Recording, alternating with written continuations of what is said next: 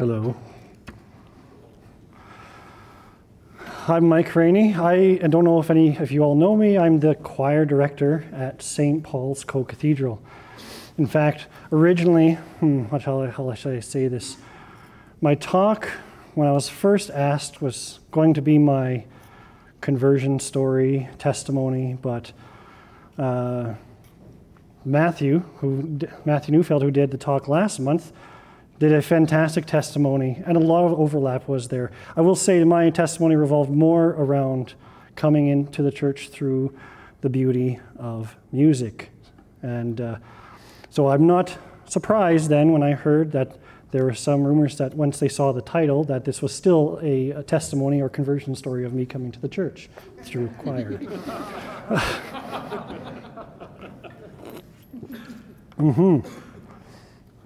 This is how the devil comes in, through the choir loft. This isn't a new bluegrass gospel hit coming up. These were the words of a priest to a choir after Mass on Sunday. Not this Sunday, but a Sunday, a while ago. The words were said in anger and frustration because music does tend to draw out the emotions of everyone involved. Does the devil use the music of the church to sow dissonance? Certainly. And the evidence is in the tension produced even at the foot of the altar. It has been an accusation against church choirs for centuries. This is what I propose to you. One of the variations of this phrase is quite amusing. When Satan fell out of heaven, he landed in the choir loft. Right? This acknowledges there's a long-standing contentiousness that often comes with the music ministry. So we have to take this accusation, we have to take it seriously. It isn't an arbitrary accusation. Even though there have been long-standing issues regarding music in the church, it is still to this day considered by most a peripheral discussion regarding the liturgy. Some, maybe most, regard music as merely a matter of taste. De gustibus non est disputandum, as they say, right? Here, point it this way. Here's a relatively recent article from a reputable source, shall we say. This article here is critiquing a different website, a website on the internet. You can find it, what basically made a map of all the reverent masses in the United States that they could find. They took all the websites and tried to find certain phrases and markers that would denote that this mass has a reverent mass. So this article is critiquing that, critiquing the criteria, shall we say, critiquing the criteria that they used to find what is a reverent mass. In it, the author clearly lays out the idea, because one of the criteria was polyphony, sacred polyphony, chant, a Gregorian chant. The author clearly lays out the idea that there are no objective qualifiers regarding liturgical music, and that those who do propound chant and polyphony as objectively appropriate for liturgy are reflective of a Eurocentric white supremacist bias. Take that as you will. Right? But what comes across distinctly from this is that while we tend to downplay the importance of music, it still seems to evoke a strong, extreme, almost visceral reaction, no matter from what direction we really go. Hence, the accusation of racism towards Schola members in the article and the invective against church choirs stated at the outset really shows us how deeply this affects us all. Then you compound on top of that, that music is elevated in its ministry in the church. It forms a necessary or integral part of the solemn liturgy. So this ministry, music ministry, is fraught with danger. It is one of the most difficult to organize, and it often leads to tension between the people involved. Why? Well, there are several factors that come into play, specifically in regards to the music ministry. First of all, it's very personality-based even.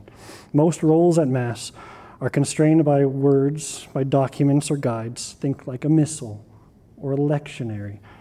The lector who goes up and speaks the word of God to the people are necessarily they are constrained by the words they speak. They do speak to the congregation, but they are quite limited. Musicians we're a different folk, shall we say. They're a little different. Yes, there's music on the page we have to follow. There's text that we are singing to the people. But the efficacy of what we're doing is in the delivery. It really comes down to the individual skill and disposition of the singer or organist or instrumentalist, what have you. Second, singing or playing music well lends itself to pride. This isn't exclusive to the music ministry, of course not, but most other lay involvements are mitigated at least by their infrequency in the Mass, right? Unless you have one person who does all the readings every Sunday, no matter what, usually there's quite a variation of people. With music, typically, you have the same people at every Mass, or the same number of people. And music is all throughout the Mass, integrated into every portion from the beginning to the end. The choir leads the congregation in responses, and it offers an auditory repose while the people contemplate and pray. This is a very important task that needs to be taken seriously. Third, no other ministry puts the dialogue between the priest and the laity so starkly on display. In fact, the entire relationship of the clergyman and the director of music, shall we say, is easily read by any parishioner listening to what's going on. This means if the members of the clergy and the choir are united with one voice and one intention and one temperament, the relationship that they have heightens and lifts the liturgy for the benefit of everyone. But when there's discord, it is extremely exacerbated by the publicity of it. It's on display for everyone. It is good to sing well. That's important to remember. We want to offer our best to the Lord. It is even necessary then to be discriminating in the organization of the ensemble. The Vatican Council even tells us that is true. Whenever, this is from the Second Vatican Council, whenever for a liturgical service, which is to be celebrated in sung form, one can make a choice between various people. It is desirable that those who are known to be more proficient in singing be given preference. This is especially the case in more solemn liturgical celebrations, and in those which either require more difficult singing or are transmitted by radio or television or live stream, YouTube, Facebook, what have you. But there's a difference, shall we say, between singing well as a function of the liturgy and singing well for the purposes of a performance. The actions may seem the same. And to an untrained ear or an inattentive ear, you could say, it may sound nearly the same too. But the intentions are very different. Again, from the Second Vatican Council, no, that's not from the Second Vatican Council. It should be borne in mind that the true solemnity of liturgical worship depends less on a more ornate form of singing and a more magnificent ceremonial than on its worthy and religious celebration, which takes into account the integrity of the liturgical celebration itself and the performance of each of its parts according to their own particular nature. To have a more ornate form of singing and a more magnificent ceremonial is at times desirable when there are the resources available to carry them out properly. On the other hand, it would be contrary to the true solemnity of the liturgy if this were to lead to a part of the action being omitted, changed, or improperly performed. Louder, closer, oh wow, there's a big difference. Okay, is that better? Okay, all right, now we're cooking with gas. When the musicians put the performance of the music above their participation in the prayer of the Mass, there is something deeply wrong. Where are our hearts? Where are our hearts when we sing? Do we sing to God or do we sing to the microphone? regarding everyone. Without participating in the prayers of the liturgy, our music can do nothing. Isaiah spoke harshly as well to those who would make music without looking to God.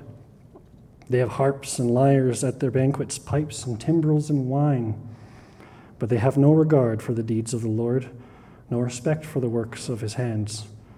Therefore my people will go into exile for lack of understanding. Those of high rank will die of hunger, and the common people will be parched with thirst. When we consider music as something of a personal expression, or maybe even a reflection of our community or of our culture, it's a paltry substitute for efficacious prayer. The words of Ezekiel also sum up what good the efforts of this music would be to those who would hear it. To them, you're like a singer of love songs, one who has a beautiful voice and plays well on an instrument. They hear what you say, but they will not do it. And Amos speaks of what the Lord says to that. Take away from me the noise of your songs. I will not listen to the melody of your harps. So, perhaps this is a call to understand a bit more of what the church actually does say about music in the liturgy. So let's do a little quick survey of the last 500 years of church teaching on music. Perhaps in this writing we can get a sense of an overall picture, a sense of a broad shape of what the church desires to see in the liturgy. We'll make sure to pay close attention to the Second Vatican Council, as we should ask ourselves a serious question. Did the church change this picture during or after the Second Vatican Council? It's a serious question. So let's start, as one often does, with the Council of Trent. They shall also banish from churches all those kinds of music in which, whether by the organ or in the singing, there is mixed up anything lascivious or impure, as also all secular actions, vain and therefore profane conversations, all walking about, noise and clamor, so that the house of God may be seen to be and may be called truly a house of prayer. Now, why did the council forbid these things? This seems so obvious, right? Did it really need to say this out loud? Yes, because this was a problem. This was a problem then, and it wasn't new. This was a problem going back a long time, all throughout the church. But the council didn't speak of music too much, didn't deal with it too strongly, having waited until the 22nd session to actually speak about it directly. But at least they did talk about it, right? So of course, because they talked about it, that solved everything. The council was well received, people listened, and everything was great, right? Fantastic. So then comes 1749, a bit later. This is Benedict XIV, who felt he had to clean up the church, literally and figuratively. He wrote, "We prefer as well that all who come to Rome may not leave offended by our customs, but rather from these customs which they would witness in this city and in other cities of our dominion, through which it would be their fortune to make their itinerary, returning to their countries, they may bring back motivations and examples of virtue." He goes on explaining, what does he mean by these customs? To do that, he states 3 goals for the church. Number 1, the churches should be clean. They should be free from filth and squalor. The vestments and vessels should be well adorned. But if they can't be, at least make them clean, right? That just seems pretty obvious now, but I guess it wasn't then. 2, and more pertinent to our conversation, the church must restore chant and sacred polyphony. Now, he starts talking about this by referring to the divine office, which is interesting because it always seems to go hand in hand. Whenever the church is talking about music in the liturgy, she always pauses to reflect on how terrible the monks are doing with their divine office, every time. that the public chanting of the divine office be sung in a becoming and pleasing manner. For nothing is more inimical or pernicious to ecclesiastical discipline than to contemptuously and negligently undertake the divine psalmody in the churches of God. In order to do that, he states, we return to that place from where we have somewhat digressed. This chant is that which stirs the souls of the faithful unto devotion and piety, and therefore it is that which, if it is carried out rightly and decently in the churches of God, is more gladly heard by pious men, and to that other form of singing, which is called harmonized or polyphonic music, is manifested with merit. The whole of the third goal, then, was dealing with the implementation of said polyphonic music, this new crazy invention sweeping the churches. But it was very controversial at the time, and so was the addition of instruments back into the liturgy. So I won't go too much further into it, but it's a fascinating document if you want to go through it. It actually goes through both sides of the debate that was really showcasing the division in the church on it. But ultimately, his conclusion was summed up by St. Thomas, whom he quoted.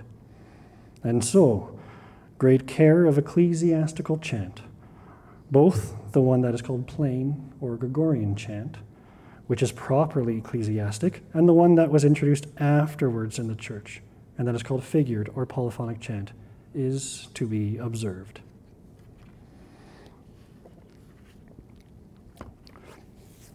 Now, obviously, Trent was not able to corral the instincts of malcontent or quarrelsome musicians. They always seemed to be a wily bunch, shall we say. But music, apparently, wasn't really the object of Trent's concerns. Apparently something else was going on at the same time. But here, Pope Benedict XIV spent a good amount of time thoughtfully and in an in-depth way explaining what does the pontiff, what does the church want to see for music. So definitely then this was heard and received by the faithful. They listened and obeyed with docility and humility. Well, then we get to Pius X. And yet again, he feels the need to address, unfortunately, seemingly frequent liturgical abuses in the global church. Of all the issues, though, in this one, he writes, today our attention is directed to one of the most common of them, one of the most difficult to eradicate, and the existence of which is sometimes to be deplored in places where everything else is deserving of the highest praise. Such is the abuse affecting sacred chant and music. So again, the church didn't really receive the teachings from before because they had felt the need to reiterate the general rule. Because he does speak about it. He says the fact remains that there is a general tendency to deviate from the right rule. What is this rule? It's no different than what his predecessors were saying. He says, on these grounds, Gregorian chant has always been regarded as the supreme model for sacred music, so that it is fully legitimate to lay down the following rule. The more closely a composition for church approaches in its movement, inspiration, and savor, the Gregorian form, the more sacred and liturgical it becomes, and the more out of harmony it is with that supreme model, the less worthy it is of the temple. He goes on, the ancient Gregorian chant must therefore, in a large measure, be restored to the functions of public worship. And the fact must be accepted by all that an ecclesiastical function loses none of its solemnity when accompanied by this music alone. Special efforts are to be made to restore the use of Gregorian chant by the people, so that the faithful may again take a more active part in ecclesiastical offices, as was the case in ancient times. Now, I'm not going to say that you should do it, but a person could come up with the drinking game where you take a drink every time I bring up active participation from here on out. But in case you think he restricted things too much, he also had laudable things to say about sacred polyphony as liturgical accompaniment. This then must have been the end of it, Yet we have Pius XI, only 25 years later, saying in his work Divini Cultus.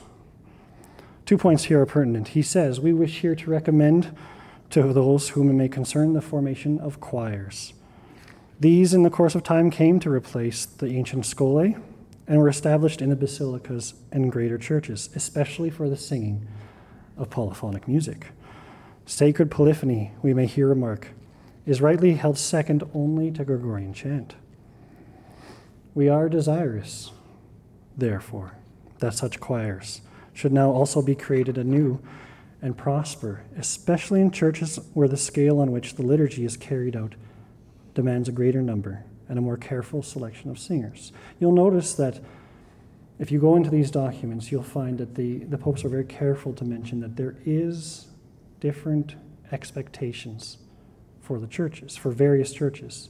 You cannot expect the same of a small country parish as you can of a cathedral. The cathedral should be the example for the smaller ones. Now, that may be great and all. Choirs, that sounds so fantastic, right? But that might be great and all for them. But what about the people attending? This is another chance to take a shot. In order that the faithful may more actively participate in divine worship, let them be made once more to sing the Gregorian chant, so far as it belongs to them to take part in it.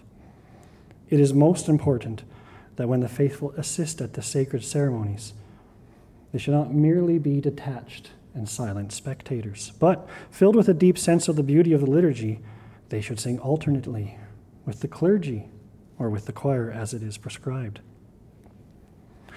You might be seeing more and more, shall we say, more and more of the threads of thoughts that would come together in the Second Vatican Council.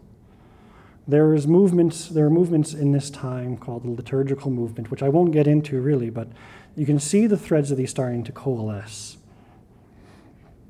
Pope Pius XII, apparently the issue is still not solved. In his encyclical on the liturgy, he comments briefly about music as well. He says, let the clear and guiding norms of the Apostolic See be scrupulously observed. Gregorian chant, which the Roman Church considers her own as handed down from antiquity and kept under her close tutelage, is proposed to the faithful as belonging to them also.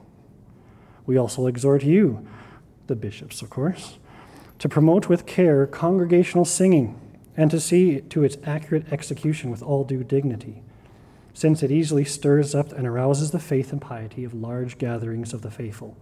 And here he waxes poetic on it even. Let the full harmonious singing of our people rise to heaven like the bursting of a thunderous sea. Okay, now, but I'm sensing some doubt perhaps. Perhaps I have some detractors in the crowd. You never know.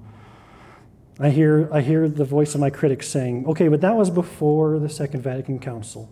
Surely the popes after the Second Vatican Council sang a different tune, shall we say. Okay, well, let's start right away with Pope Paul VI. In 1968, drawing specifically on the Council of Trent, he states, if music, instrumental and vocal, does not possess at the same time the sense of prayer, dignity, and beauty, it precludes its entry into the sphere of the sacred and the religious. He goes on, one must above all not lose sight of the function of sacred music and liturgical song. Otherwise, any attempt at reform would be futile, and the correct and appropriate use of the various structural elements of the noble and holy enterprise, which are, as you well know by now, Gregorian chant, sacred polyphony, and modern music, would be impossible. Now, notice, I reduced it here a bit, but you notice when he describes the various expressions of music, he uses an order.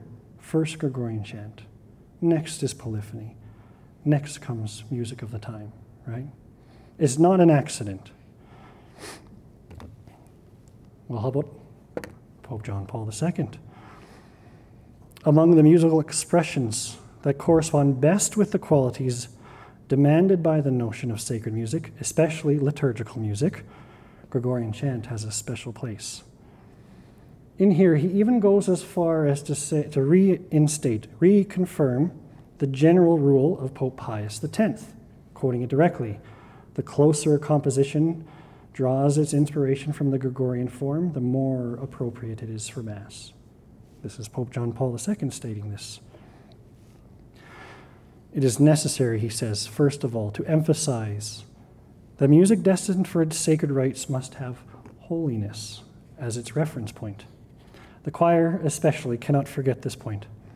True performance flows from the interior disposition of prayer. Indeed, it is the exterior expression of that interior disposition. In this, John Paul reflects Pius XII when he says, "But the chief element of divine worship must be interior." Well, Pope Benedict, surprising no one, also had something to say about this too.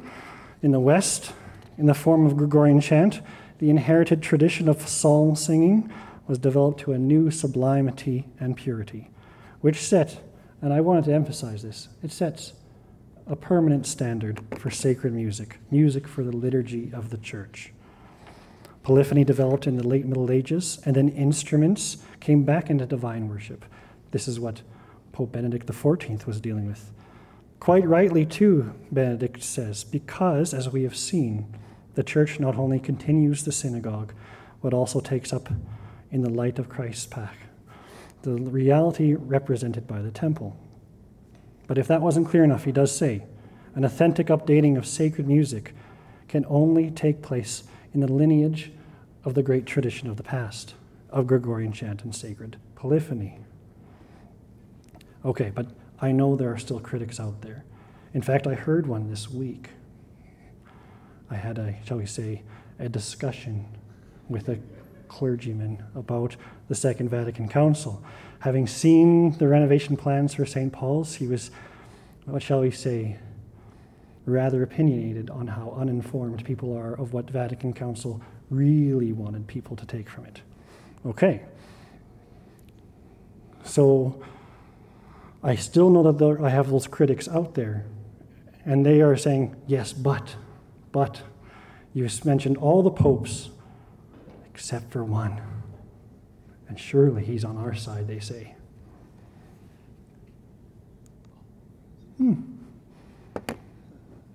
So I want to quote rather extensively from Pope Francis. I think it's very important to get his context and to discover exactly how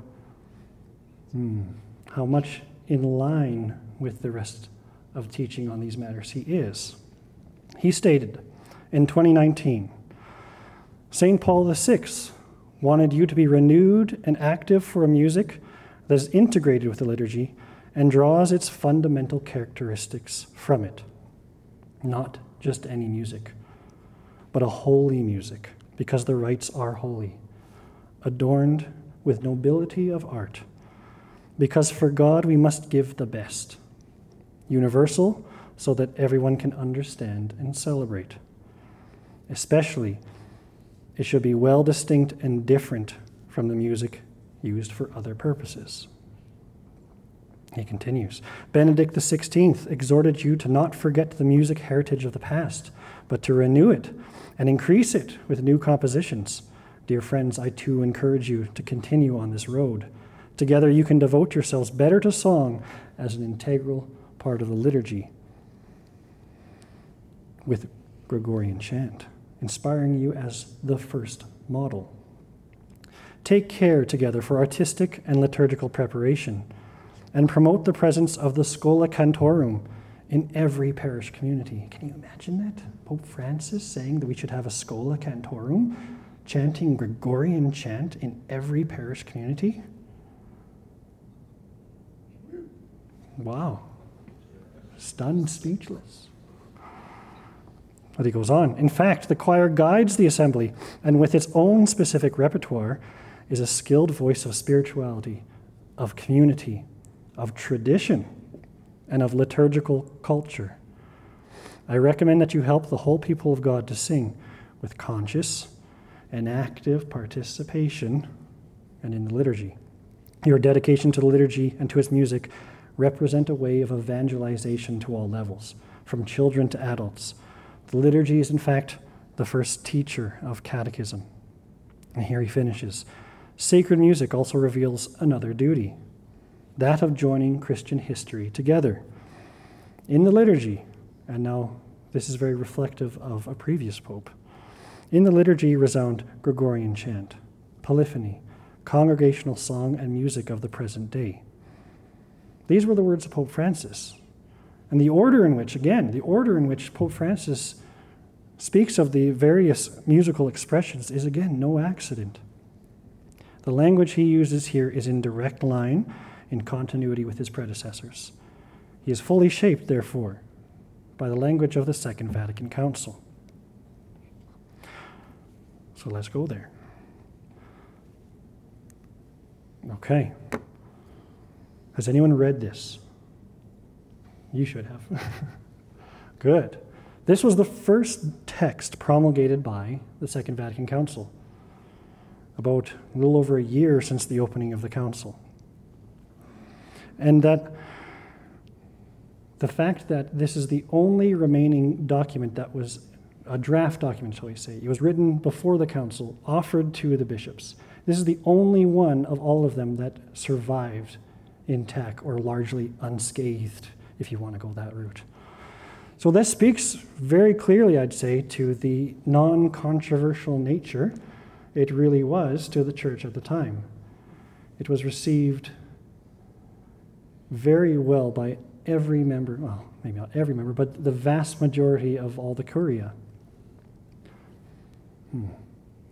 Maybe I won't make as many friends with this statement, but I will say that that shows very clearly that the desire to reform the liturgy was universal in the leadership of the church. This was the desire of the church. So being the text promulgated, first text promulgated, it tells us right at the beginning what the purpose of the council really was for, what it wanted. So it tells us this sacred council has several aims in view.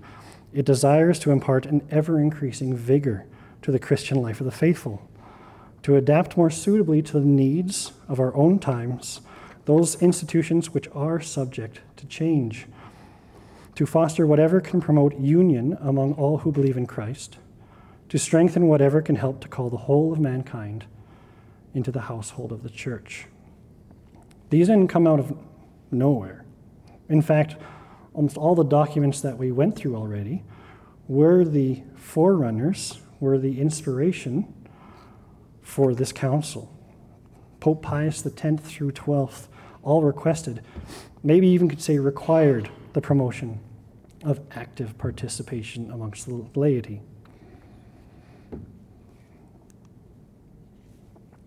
So that's why they say, Mother Church earnestly desires that all the faithful should be led to that fully conscious and active participation in liturgical celebrations, which is demanded by the very nature of the liturgy. To promote active participation, the people should be encouraged to take part by means of acclamations, responses, psalmody, antiphons, and songs, as well as by actions, gestures, and bodily attitudes. And at the proper times, all should observe a reverent silence. It's not talking about a merely communal gesticulating that denotes an active participation. In fact, the instruction on music, specifically, following directly from this document, you can see here, Musicam Sacram, actually tells us very clearly what is active participation. We hear it so much. And that tells us this participation should be above all internal, in the sense that by it the faithful join their mind to what they pronounce or hear and cooperate with heavenly grace. It must be, on the other hand, external also. That is, such as to show the internal participation by gestures and bodily attitudes, by the acclamations, responses, and singing. But in order that the liturgy may be able to fully produce produce its full effects, it is necessary that the faithful come to it with proper dispositions, that their minds should be attuned to their voices, and that they should cooperate with divine grace, lest they receive it in vain. This is what popes have been trying to express to the faithful for centuries. Be a part of the liturgy. This is for you. This is for God, of course, but you are participating in the coming together of heaven and earth.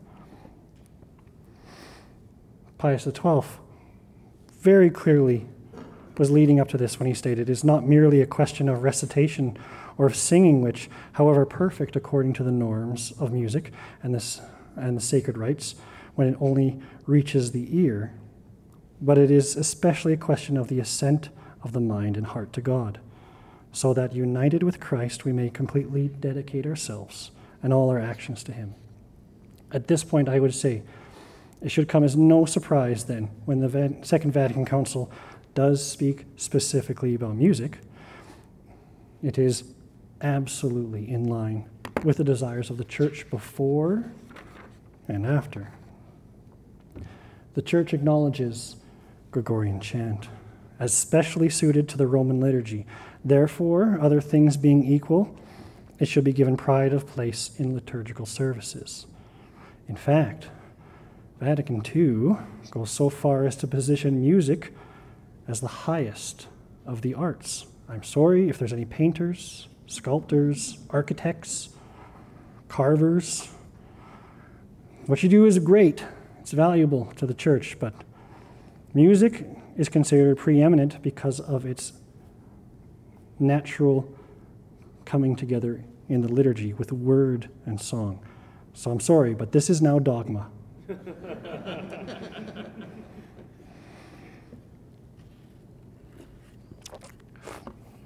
So this might be surprising to some, actually. If you haven't delved into it too deeply, the Second Vatican Council was very specific on what's acceptable and not acceptable in its instruction on music. Here's a few examples. Has anyone seen something like this talked about? I wonder. Father Jeffrey certainly, he knows this one, yes. But it's quite interesting because, how do I say, I would think it would be a struggle to find a church that follows this to the letter. Right? Let's bear that in mind. This is what the Church is proposing to us. The Church in the Second Vatican Council proposed that when you are singing the Mass, there is a hierarchy, like think Jordan Peterson, hierarchy. There's a hierarchy of singing in the Mass. There are 3 degrees, such that if you don't sing the first degree, you shall not sing the second or the third. You need the first degree to be sung in order for it to be a sung Mass. Let's look at it, because I always find this fascinating because, well, like I said, it's hard to find. I don't think any church really follows this as a principle, shall we say. But the important thing is to look why is everything in the first row of the first degree? Because that is aimed around the participation of the laity. They want you to be there responding. So the initial greeting and response, sing it. The prayer over the offerings, the preface and the dialogue, sing them. The Sanctus, of course. The doxology, the Lord's Prayer. This is of the highest importance for us to sing if we are going to sing at Mass. The dismissal is of a higher priority than, say, the Gloria. This blew my mind when I first read this. But it makes sense. This is the faithful, the laity and the clergy coming together in praise of God in our communication as the people of God. So like I said, I don't know if you've seen this before, but this is what it had stated. It also stated that, again, cathedrals and other major churches are to establish choirs and Schola Cantorum. The choir may not accompany the liturgy in such a way that the faithful cannot participate. it's great and all. If we wanted to do a mass, we had a full orchestra and we did Mozart's Requiem, and all the laity had to do was go in there and just listen. That's not right. They need a part in the Mass. They don't have to sing everything, but if nothing in the propers or the ordinary is available to them, that's to be reprimanded. Boys, in particular, are to be given instruction on sacred music. Do you encourage your sons to sing? Please do. We could use them in our choirs. To this day, the Pope's personal choir, as they're known as, the Sistine Chapel Choir, still only consists of boys and men. All choirs, as well, must be given liturgical and spiritual formation in addition to their musical training. They need to understand why they're doing what they're doing. And maybe still controversially, it's stated that choirs with women in it shouldn't be in the sanctuary. I'm just stating the facts here, folks. Okay, well, let's take a step back. We've gone through a whirlwind journey of popes and encyclicals and councils. What is the consistent response, if there is one? I would say there is. Music is an integral part of the liturgy. I think that's pretty non-controversial at this point. But as such, that means that not all music is appropriate for the liturgy. It's not everything is fitting, because music is in service of the liturgy, like a humble handmaiden, as they said in the council. Now, sometimes the church has prohibited certain types of music. Think Pope Pius X, prohibiting operatic overtures and such in the liturgy. I mean, one could make an argument that Rossini still doesn't have a place in the liturgy. But instead of that, the church prefers to offer to you, for your consideration, shall we say, the standard or the hierarchy of appropriate music, beginning with, of course, Gregorian chant, followed closely by sacred polyphony, and always encouraging the people to sing. We're not talking just to say, sing the popular songs that you know, but the people should know the chants, first and foremost. Other types of music, and this is key. Now we're referring a bit back to that National Catholic Reporter article. Other types of music can be integrated, of course, but it must be subservient to the character and nature of the liturgy. And the role of the choir is leading the people in active and individual participation. Don't tell me you're sick of hearing that phrase yet. And sacred music, finally, is a key component of evangelization. So I want to then reflect back now on that article a little bit from National Catholic Reporter, because in it you sense a common contemporary critique of the traditional aesthetics of our church's sounds, the soundscape of our church. They say, you have no right to judge other cultures and keep them from the Mass. And that's not what we're saying at all. In fact, all people, all cultures are welcome in the church. Everyone is welcome. You must first be baptized. Just like people will be baptized, cultures must be baptized. And we must ensure, I am personally not offering any critique or criticism or judgment of any particular cultural expression in the Mass. That's not for me to decide. That's for the ordinary. That's for the bishop to decide. All I can do is present what the church says we should consider as the first model, according to Pope Francis. Gregorian chant, I'll say, is rightly considered the model for liturgical music, because in a sense it isn't a cultural expression. It is properly ecclesiastical. It drew its origins from many different cultures and has been integrated for so long in the church You can't rightly consider it one people's object in which to own. It's for everyone.